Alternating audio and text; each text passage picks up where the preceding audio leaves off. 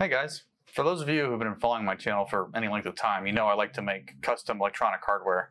Some of it has a unique purpose, like my data logger boards, and other times I make stuff just for the fun of it, like the time I made a smart coaster because, why not? And then there are other times I like to make stuff just for the challenge of it, and that's what this video is about today, a challenge. What is that challenge? Well, I wanted to see how small could you make an ESP32. Now there are some design considerations I had to factor in, which I'll get into in a little bit, but let's go back a few weeks when I decided to take on this challenge live on a live stream. And needless to say, I thought it went pretty well, so I ordered the PCBs and assembled the first one on stream. And that's when I learned I had made a mistake in my design. Morning, Mike. Am I winning? That depends. It kind of got it to work, but it has some issues, and now I've got solder paste on the chip itself, which is fantastic. So right now the computer recognizes it, but it doesn't want to program for some reason. This is where I decided to throw caution to the wind and go even smaller for the second revision. Now, speaking of those design considerations I mentioned earlier, I set out to make a tiny ESP32, but when you go this small, you have to forego a lot of the bells and whistles of a normal ESP32. Like, I've only got one GPIO pin broken out, there's no battery charging on this thing, and the biggest bell that I had to throw out was any sort of Wi-Fi antenna. To add an antenna, the design would be much bigger, and I just wanted to see how small I could possibly make this thing. It's essentially a microscopic microcontroller at this point. So, with the second revision design and the PCBs in hand, it was time to assemble it. Cue the build montage.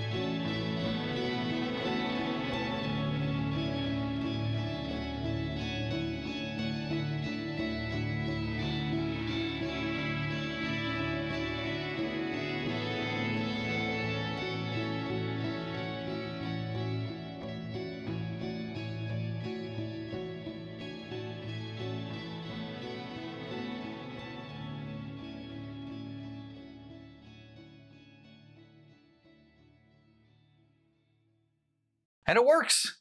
Sort of.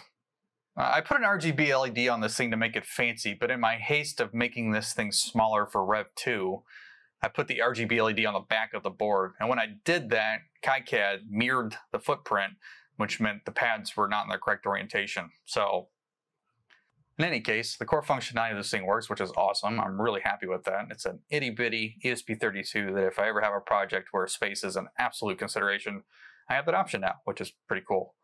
The only way I could see making it even smaller is if I was to use 0201 components. I used 0401 components for this project, and I could probably find some smaller buttons. So if that's something you'd want to see, leave a comment below. I may do that. And make sure you subscribe, that way you don't miss any of my future nonsense that I put out. In any case, thanks for watching, and I will see you guys in the next video. Later.